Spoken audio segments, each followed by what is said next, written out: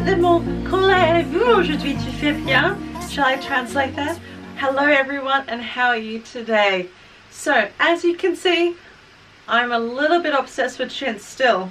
If you didn't see the video that I was wearing last time, I made a Chintz jumpsuit and I also recapped on the history of Chintz. So if you're interested in seeing that, have a look at the link here and you can recap yourself on the fantastical history of Chintz and the beautiful style of this fabric. And also, I really enjoyed making that tutorial because my mum really liked it too. So, this week we're going to be doing something a little bit more challenging. As I said, I've gone down the rabbit hole of Chintz. I'm obsessed. I want everything made out of Chintz. Now, that being said, I thought, why don't we pay homage to where the Chintz fabric originated from, which is India. And then I thought to myself, oh, I know the perfect thing to make. I absolutely adore an Indian quilted jacket. It is the perfect summer outfit. You just lightly drape it over you. It comes in multiple colors, multiple styles, and it's perfect. I have one, which I actually do have several, I won't lie, because they're fantastic for summer and it's just great. And then you've got a nice little evening look going. Yes. Now, quilted jackets themselves have dated back centuries, from the medieval period when they would be used as padding for chainmail and then to quilted undergarments that would keep you warm. I especially like to make quilted petticoats for my period costumes. I have a few. Then I also loved the quilted jacket that Claire Fraser wears in Outlander. It's just so lush.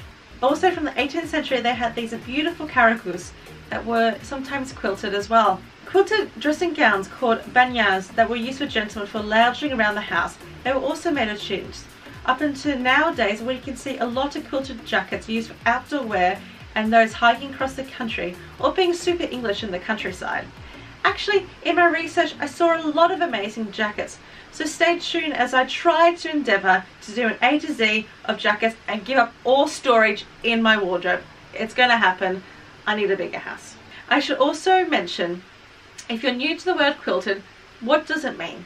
You often see the word quilted used for duvets or doonas. Now the technique for quilting is getting two pieces of fabric and smashing a piece of wadding together, which can either be made by using a poly or a nylon wadding or a bamboo, which is my personal favorite because they keep you so warm and they're thin, so they're fantastic for costuming. When you want to combine these two pieces of fabric, they make a new fabric, you use stitches. You can do hand sewing, decorative stitches, or in this case for this project we'll be doing machine straight stitching just to make it super easy for us. I personally don't have any bamboo. So as I was saying before the camera rudely interrupted by cutting out, I don't have any bamboo wadding in my house. I'm going to be using the poly wadding that I have, and then I will be slicing it in half to make it thin like the bamboo, and that's just quite easy. You just rip it open, but you'll see that later on. I had a lot of fabric left over from making this jumpsuit. I thought, yes, that's brilliant. What else can I do? Okay, oh, so I'll make this jacket. Right, okay, cool. So what else? Oh, let's make it reversible. So let's get a fabric in a different color but the same print. Yes, this is going to be incredible. Yeah. Stay tuned to what happens next. But I thought, what a fantastic idea to make a reversible jacket. You have two really beautiful colors on either side and you can wear them for any occasion, which I thought was fantastic. So what was really exciting for me to be able to make a new piece using chintz and also making it reversible is that I get to use more chintz. I get to research quilting techniques, as I haven't quilted for a long time. It'll be really nice to delve into that again. I also will have a multi-use jacket for summer when we can leave the house, of course. And then also I wouldn't feel so jealous of my colleague's beautiful quilted jacket. That all being said, let's dive back into the world of chintz and create a reversible quilted jacket. And also, I'm very sorry, I know it's going to be a really long video today, especially starting with the intro, but I want to get as much tutorial information in there as possible. This ended up being quite a long project to do. There was lots of fiddly parts, so I just want to make sure it's all clear and you see every bit of the detail and how it worked. So I already have a jacket in the style that I want to use. I think it's a really nice simple cut. So what I'm going to be doing is that I'm going to be taking that pattern and recreating it on a piece of calico so I have the pattern pieces. You can also do this on like a baggy t-shirt and then just like alter pieces to fit in the style that you want. Or if you want, I can like maybe try and make a pattern piece for you. I hope you enjoy multiple montages and all the techniques you're about to learn. What we need is a ruler, a pencil, a pen and some pins, as well as some calico and the pattern piece of your choice. What we're going to do is fold the jacket in half so we can mark where all the pattern pieces are going to go. I personally like to put the sleeve inside of the other sleeve. That makes it one piece and easier to maneuver when making the pattern. Now laying down the jacket on the calico, we're going to mark around. Sometimes it's easier for me to pin the pattern that I'm copying onto the fabric, but make sure you get all the seams. So you need your shoulder, your collar, your armhole. Okay, make sure you put all your notches on it so you know where your center back is, how many pieces you want to cut, and then by using a ruler you can go through and neaten up the edges so you have more of a crisp edge of what the pattern piece is going to look like. I love this ruler because it's fantastic. One, it's in centimeters. I always like to work with a 1 or a 1.3 centimeter seam allowance, and then this has all the markings on it. So it's really good for me. This way I can have all the seam allowances included. I know that I'm not having to add anything onto the fabric itself when I cut it out, and then, you know, it looks cool. So once we've done this, we're going to start on the front. Now this jacket in particular has two pieces. It has a collar and a front panel. So make sure you pin all those pieces because you want to replicate that on the front. Now when doing this, make sure you do again the side seams, the bottom edge, the armhole, the shoulder. But you also want to make sure that you have the straight line at the front because you don't want to include the collar because the collar is going to be a separate piece. As you can see, this collar goes from the neck all the way down to the front. Oh, now the pocket. What I'm using now is a piece of calico on top of the fabric, and then I'm just feeling where the pocket is and I'm going to trace it around. Once I've done that, I can set it aside, fold it in half and just make sure it looks nice and crisp. Okay, again, we need to make sure we put all our notches, so where the center front's going to be, where the slit is going to be if you want a slit in the side, and all of the seam allowances.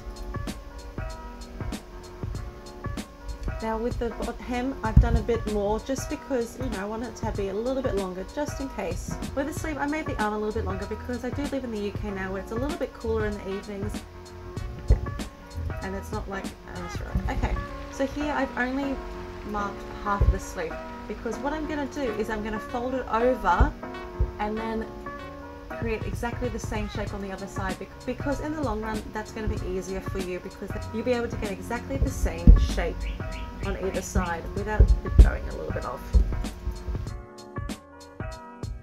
Now when doing this, you've got to make sure you get all of those weird angles. That will really help you in the long run.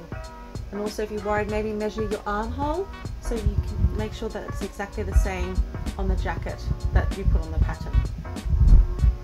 So don't forget to also make the collar piece. I found it easier for me to measure the distance from the front to the front all the way along it and then measure the distance. So I was just able to make a straight pattern and then say cut on fold.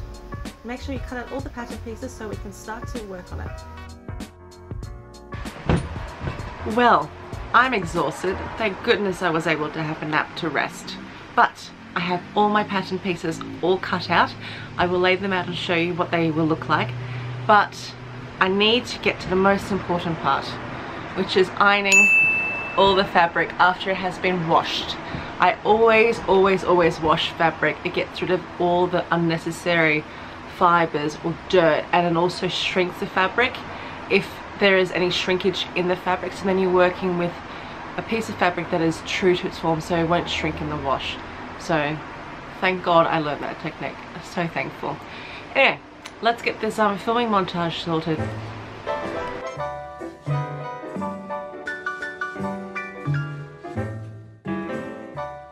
Now that I'm more skilled at working with chintz, doesn't really matter where you place the pattern because each way it's going to look fantastic. So you have the liberty of where you want to place your patterns on the fabric. For me, I will be working with the fabric facing up because then I can get a clearer understanding where the pattern pieces will be falling. So you have your pocket piece here, ta-da!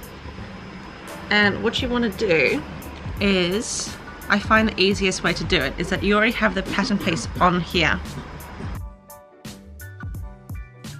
You go here to the pattern that you've made, and what I'm going to do for this exercise is I'm just going to pin a pin there and a pin there so I know where the seam, the corners are going to be. So I've matched up with the corners here and here. Now I'm going to bring that down and then look for the base of that in the center and put a pin here. So this pins we'll be able to translate to the top fabric and to the back of the fabric. Now that we've found where our pattern's going to be, we want to get some spare fabric and cut out so we match the fabric. So looking at all of this, I did a boo-boo, let's be honest. Well, it's not really a boo-boo, it's more of a artistic license. There is not going to be a pattern piece that matches up because this beautiful flower, I can't find a piece to match up. But that's kind of okay because then I won't be searching for the pocket because it's going to look so beautifully inside the fabric. But I'm okay, I can like choose to like really powerfully represent one flower on each pocket.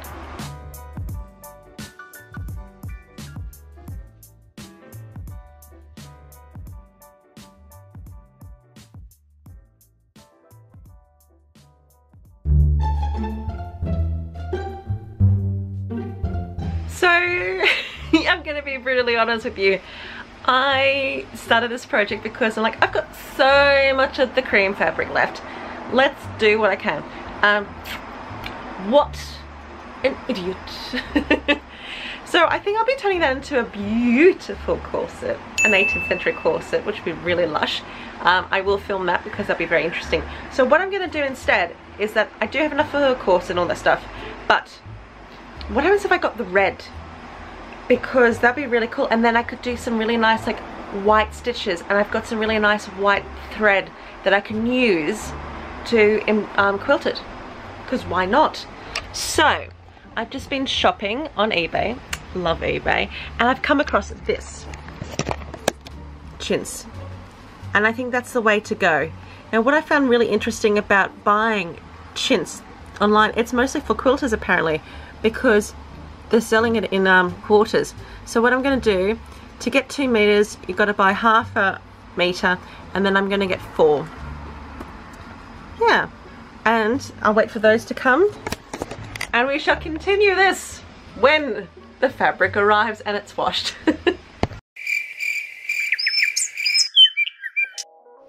After many days, we finally got the red fabric, so I'm going to cut out all the pieces that I already cut out in the blue fabric and replicate them on the red. Right, so here what I'm going to be doing, I'm going to be kind of getting a tester of how I feel about the fabric. So here is its full width. Okay, so I didn't like the full width if you can't tell. So what I'm doing now is that I'm cutting it in half. So you just kind of like, you kind of sense where the fabric is and you just gently pull it apart. It's quite easy to do that, and then it'll be thinner, which is great because you don't want a thick jacket for summer. So I'm going to work as a double fabric, so this is why I'm pinning the 2 pieces together, so I can get my 2 pieces of wadding through.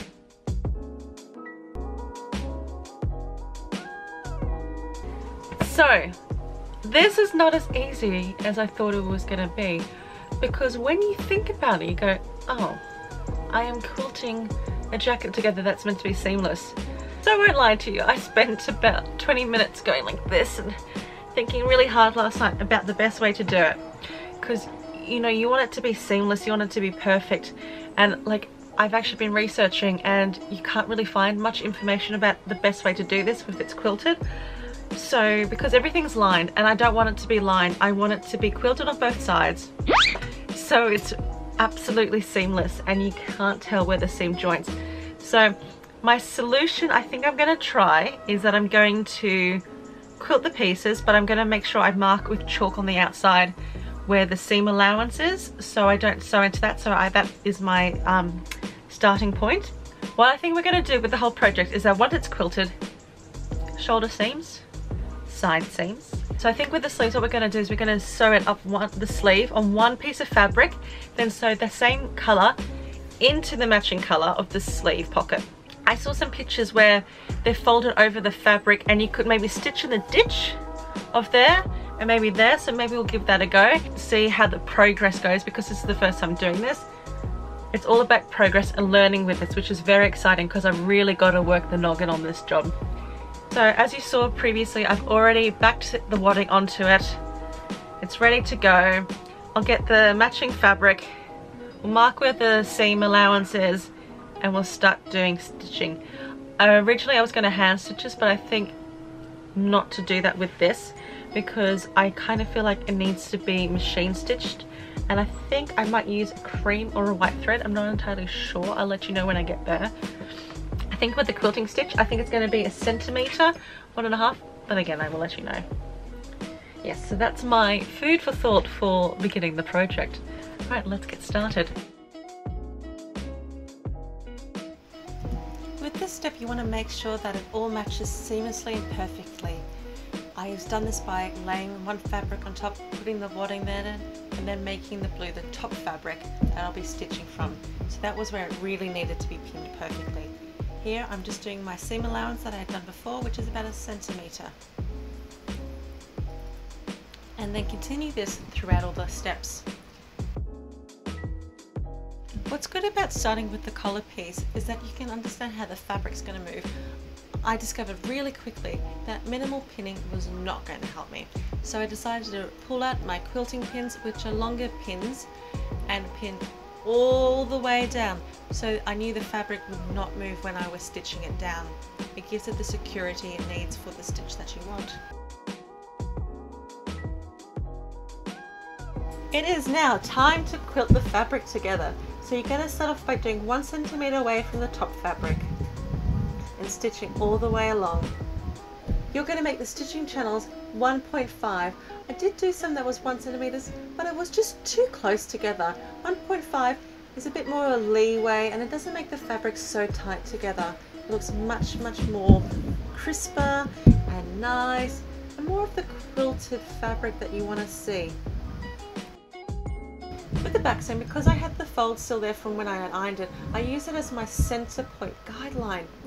So I started pinning down there, and then I moved my way across on either side to make sure the fabrics had flushed with each other as well as with the wadding. As you can see as well, I used a lot of pins because that's what was needed in the end to make sure the fabric didn't move around. So again, using that fold we have in the center back, sew down all the way so you have a nice crisp straight stitch. And then you'll be able to start stitching your quilting stitches on either side. I went one way and then I went the other way. And then you continue painstakingly stitching all of this until the whole piece is covered in quilting. A wee side note to note is make sure you do check both sides of the fabric, because I found that the red moved a little bit. So if you want, maybe you could even tuck and stitch this down if you're really worried about it moving. But it didn't move a lot, it just moved a little bit. As you can see here, it's starting to look absolutely lush on both sides of the fabric. I think choosing white was the best idea possible for my stitching. A technique that I was using was to roll up the fabric as I had stitched it and then just pin it down. That means I didn't have fabric flapping all over the place, and I was able to control my stitches a bit more with this rolled up technique. With the sleeve, I just used a ruler to measure down the center so we could work from there again and have an equal amount of distancing with our stitching. And then continue with a very good TV show that you're watching, I hope, stitching all the way down. Okay, let's go back to this. So I'd done this as my first step so I could just get an understanding of what was going on.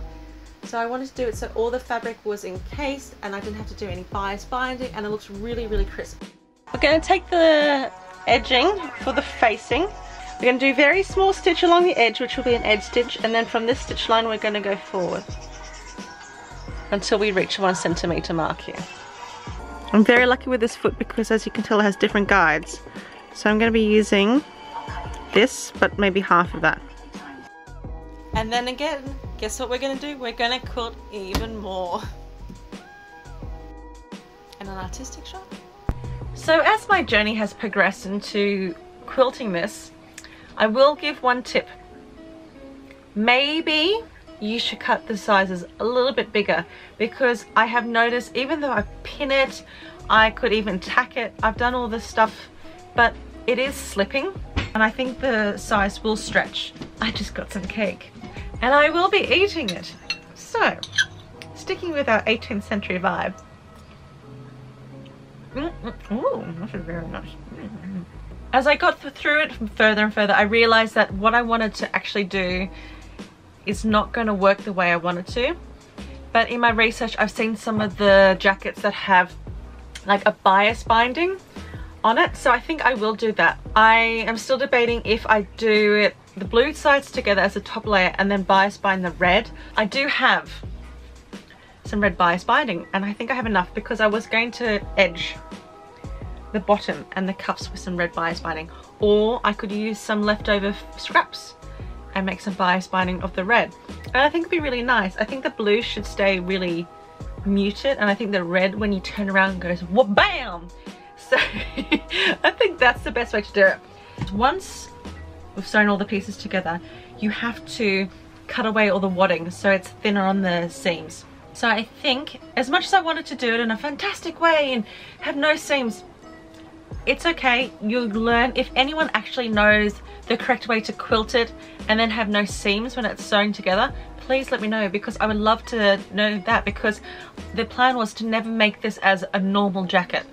I wanted it to be seamless. And I have community liaison. so we're going to get all of our pieces together. So I've got the back piece here. We've got the 2 front pieces here. And we've got the sleeves here. So what we're going to do first is we're going to work on attaching the back to the front. So I don't know if you guys have much of experience with making a jacket, so it's going to be very simple. We're going to use the blue as the top. The end of that was the blue as the top fabric. I decided to stop filming because I was embarrassed. I knew that episode of Midsummer Murders from the music. So what I'm going to do here is I'm going to trim down all the wadding on the seam allowance so we do not have that bulk when we stitch the fabric together. Let's open her up. She looks fabulous, don't you think? Right. So we're going to have the fabric matching each other. So the red will be on the outside. Okay, I find it's easier for me personally to work from the top, so because we want to keep the armhole shape, and then we can always trim this down here if it's a bit odd, and then we can create maybe like a curve or like a different straight line. So it's the best way to do it. Just before I start, I want to show you this. Well done, Polly. So what we want to do is, because the fabric's moved, even though it's like been held together, as I said before, I do think this needs to be cut a little bit bigger next time. So let's trim down the excess blue.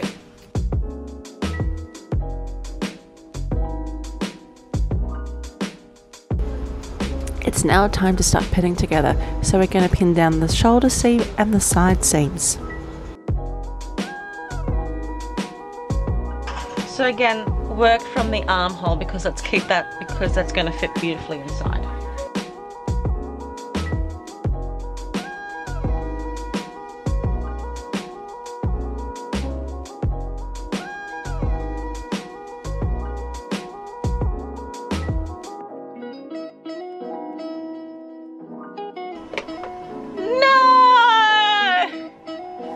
I ran out of bobbin.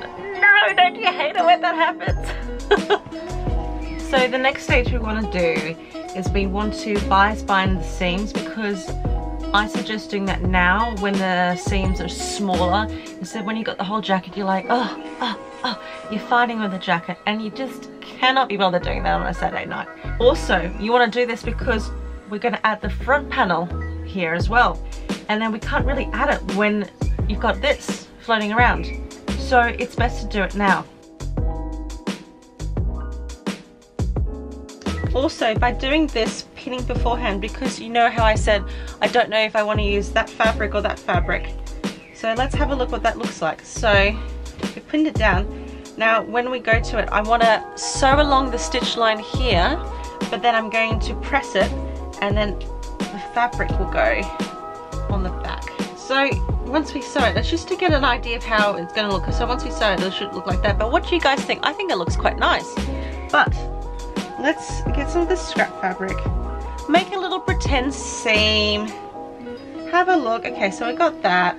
But what happens if it looked better with... Would that look better? It could. Ooh. Ooh. I don't know now because they both look quite interesting. I think I'm going to make this a focus point for the cuffs and the hem. I'm gonna see with my fabric if I can get some strips on the bias, because you don't want to do bias binding on the straight because there is no give. Let's make the bias about 5 centimeters, because then what you can do, I will show this, but this is my idea. We sew it onto one side and then whoop, whoop, fold it down, and there's only one stitch line there. But we'll probably hand sew that because I don't want the fabric to go through here. Okay, let's make some bias binding. We've got our scrap bit of fabric. Okay, this is a nice biggish part. So we can see here is the selvage. So using the beautiful Pattern Master, but we're going to match that 45-degree angle up to the selvage. But look, there's some space here. So what we want to do, we want to put the ruler right on that corner there, because we can still use that. And that'll give us a nice big strip. Okay, so using a chalk pen or whatever medium you like to use, do a line across. Great. And then here you're going to get 4 centimeters.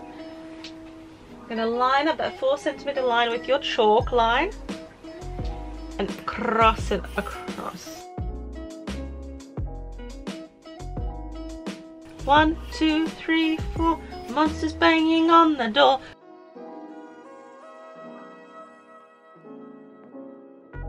Let's start with this. So you want to get these sides of here, getting it edge to edge. So we're going to do the stitch line that way.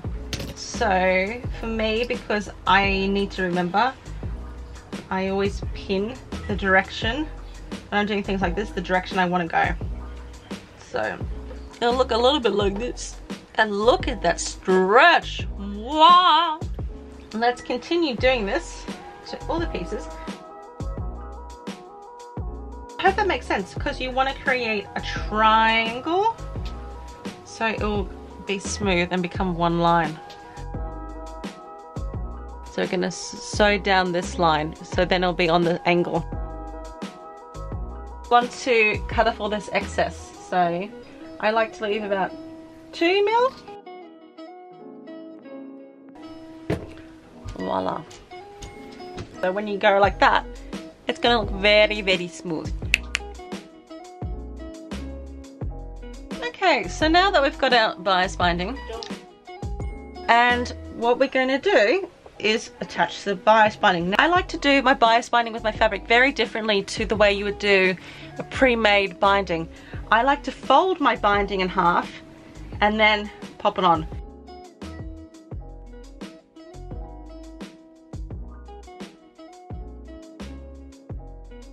Now that we've pinned this on, we want to stitch it. So when you stitch this, you've got to make sure you stitch on the previous stitch that you already had that seals the seam together, because you want to keep it consistent, the seam, so there's no difference. So now that we've sewn these on, I'm going to actually trim these down a bit. Okay, now we're going to iron that, and once we've ironed it, we're going to fold it over, pin it down, and I think a little slip stitching will look nice. You could do that if you want the thick, but I think what I can do is that I can actually roll it underneath the fabric to make it thinner. Can you see? That's so much nicer. But I do think stitching it down by hand is going to be the best thing for it.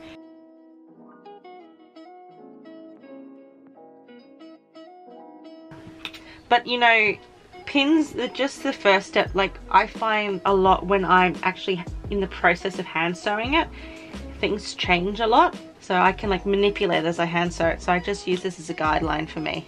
Then repeat the process on all sides of the fabric. I'm going to take this opportunity to stitch down all this bias binding seams while the fabric is still quite small. Once we have stitched it down, it's now to repeat the same process on the collar. Now it's time to work on the pocket. So we're going to stitch down all the seams except for the top edge.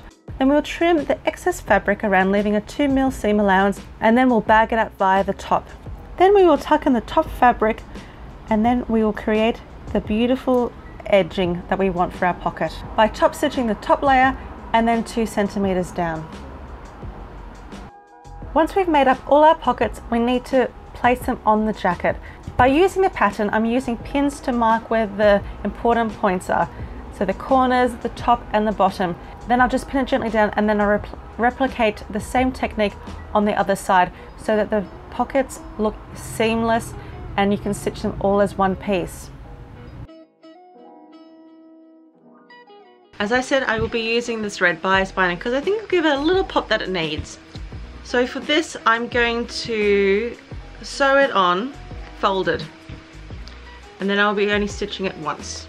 The idea is just to stitch along this edge so it'll be all sealed. A trick I like to use because of the nature of this fabric is that it's really easy to fold it, so I'm just going to fold the bias binding in half, get a nail and use that to create a sharper line. So I have pinned all this down. It looks really lush actually. And now while we've got the motion going of doing all the bias binding, and then I'll also have the red thread on the machine, I'm also going to do the sleeves. So we just want to be able to bias bind the hems of the sleeve, so just the edge here, so it's universal, it looks exactly the same, and then you could also like have it tucked up either way. I thought I also would point out with this, you don't need to edge off the seam because we're still yet to sew the sleeve together, and that will be all piped when we use the red fabric underneath. So it's just a nice simple thing. But if you don't know how to edge it, normally speaking, with this I like to just fold it over and tuck it all under, so then it's nice and crisp. With this, you've got to make sure that the hem lines up here as well as the armpit, so this is really important, so you do have to manipulate to make it fit perfectly if it doesn't fit perfectly. Then let's repeat the process yet again. We're going to pin the sleeve to the tunic piece of the jacket. Now you do that by turning the sleeve inside out or the jacket inside out and then pinning it down so the fabrics are matching. And then once you've done that, you stitch it all yet again. Gotta keep doing the same process.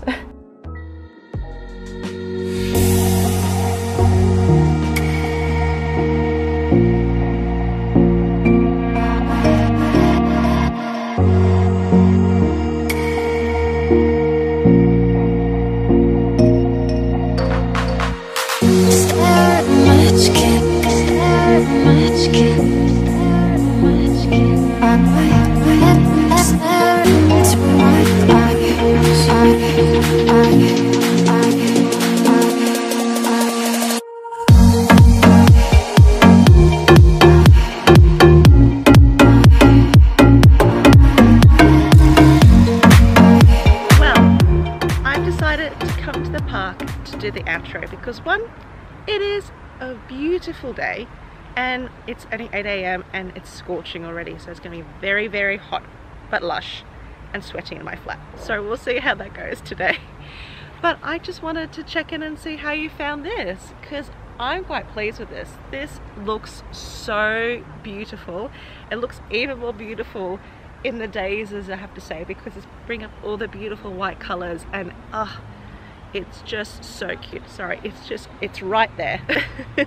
So I'll just put on my shades and act cool, get my summer vibes going. Way. So I really hope this tutorial was informative. It gave you the information you needed to be able to create this. I know it was a long tutorial. I'm very thankful that you watched the whole thing, but I hope you come away with knowing how to create this really, really beautiful summer look, because I've been using this. I've used it to go down to the post office when it's a little bit cold. I've been wearing this in the evenings in the house because we can't physically leave the house yet. So make sure you follow my Instagram so you can see it when I wear it to the pub for the first time. That would be crazy. I hope you've enjoyed going to the world of chintz. I've got one more video left for you guys with chintz because I did have enough fabric with the white chintz for this project. We're going to be looking into the history of stays and also recreating a stay. If you liked this, and if you want to have a go making this, make sure you like this video because it really helps my channel, and also subscribe for more videos coming out like this. I'm really enthused to be able to time travel so we can look into the history of fashion and fabrics, and then also we get to travel when we're allowed to travel. So from this beautiful, glorious morning in sunny London, sunny question mark, for how long? That's the question. Oh, the drama. But on that note, I really hope you have a beautiful day. I really hope you have a fantastic week, and I will see you on the next one. Bye.